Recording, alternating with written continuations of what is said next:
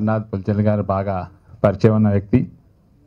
డాక్టర్గా, చాలా బిజీ డాక్టర్గా ఆయన చూశాను. ఆ డాక్టర్గా పనిచేస్తూ ఆయన బిజినెస్ మ్యాన్గా కూడా ఆయన సక్సెస్ అయ్యారు. ఆ 2 సక్సెస్లు 2 రోల్స్ కాకుండా 3వ రోల్ తీసుకుంది ఆయన యాక్టర్గా మారటం లాస్ట్ 10 ఏళ్ళలో జరిగింది. ఎందుకంటే ఆయనకి భాష ఇష్టం. తెలుగు పద్యాలు అమెరికాలో అన్న 20 ఏళ్ళ నుంచి ఉన్నా కూడా ఇప్పుడు కూడా తెలుగు భాష మీద పట్టు. ఎన్నోసార్లు మేము కూర్చుని మాట్లాడుకుంటున్నప్పుడు ఈ ఆటా కాన్ఫరెన్స్, తానా కాన్ఫరెన్స్ వాటన్నిటిలో కూడా ఆయన పద్యాలు పాడటం, పద్య నాటకాలు వేయటం, ఇవన్నీ చేయటంలో ఆయనకు ముందు భాష మీద, తెలుగు సంస్కృతి సాంప్రదాయాలు కట్టుబాట్ల మీద ఉన్న ఇంట్రెస్ట్ ఆయన్ని యాక్టర్ చేసింది. సో ఆ ఉద్దేశంతోనే ఆయన ఇండియా వచ్చి, ఆంధ్రప్రదేశ్ వచ్చి సినిమాలు తీయటం మొదలెట్టారు. మంచి సినిమాలు, మీకు తెలుసు చంద్రహాసు ఎంత పేరు వచ్చిందో, ఆయనకి నంది అవార్డు వచ్చింది. తర్వాత హోప్ సినిమా నేషనల్ అవార్డు కూడా తీసుకున్నారు. ఆయన తన మనసులో ఉన్న కోరిక, ఏదైనా చెయ్యాలి అన్న తపన, దాంతో అటు డాక్టర్గా సక్సెస్ అవుతూ, డాక్టర్గా కష్టపడుతూ, డాక్టర్గా సంపాదిస్తూ వచ్చి తెలుగు కళామ తల్లికి సేవ చేయాలనే ఉద్దేశంతో సినిమాలు తీస్తున్నారు.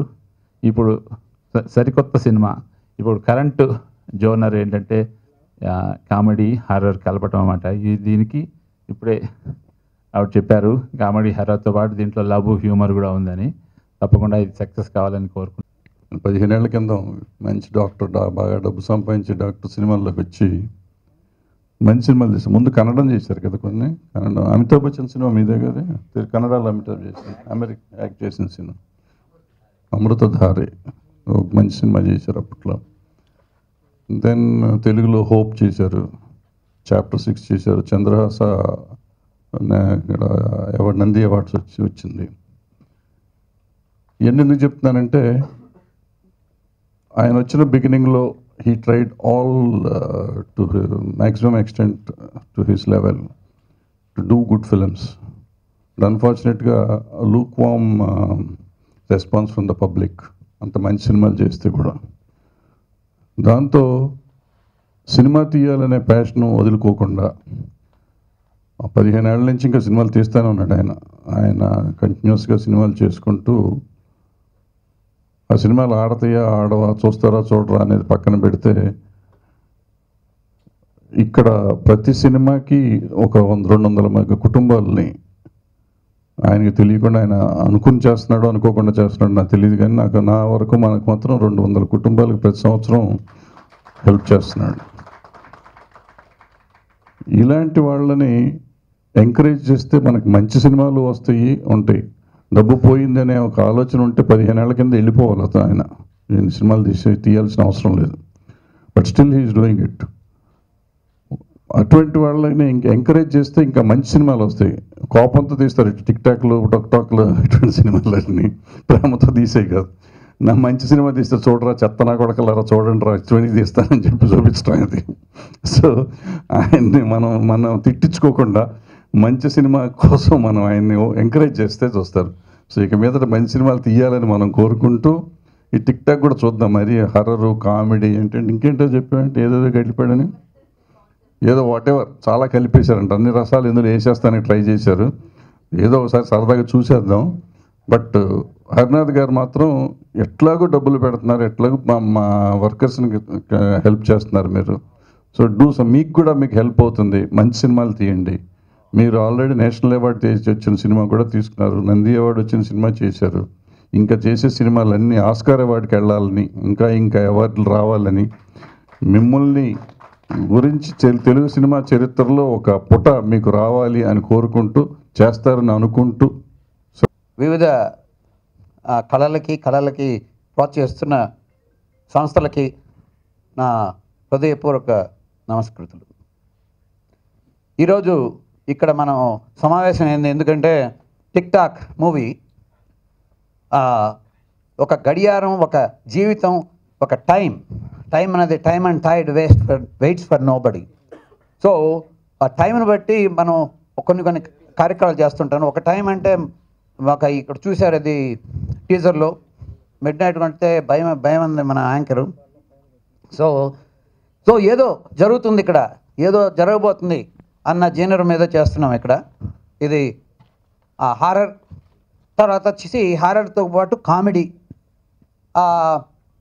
కామెడీగా హారర్ చేసి దాని తర్వాత ఇద్దరు హీరోయిన్లు ఉన్నారు. ఇక్కడ చూశారు, ఇక్కడ పోస్టరు, ఇద్దరు హీరోయిన్లతో నిలబడి ఉన్నాను. ఏమో ఏమో అవుతుంది ఇక్కడ అంటే ప్యాషను, తర్వాత వచ్చేసి రొమాన్సు అవి కూడా కనబడతాయి ఈ సినిమాలో. సో అన్ని విధాలైన ఈ అనుభూతుల్ని రంగరించి చేస్తున్న ఈ సినిమా ప్రతి ఒక్కళ్ళకి ఇది ఫ్యామిలీ ఎంటర్టైనర్. దీంట్లో అశ్లీలత కానీ, తర్వాత సో మచ్ హారర్ కానీ, పిల్లలు భయానక చెందే సన్నివేశాలు కానీ ఏమి ఉండవు.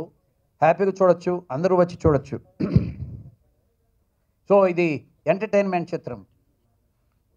సో ఇప్పుడు భరద్వాజ గారు చెప్పారు,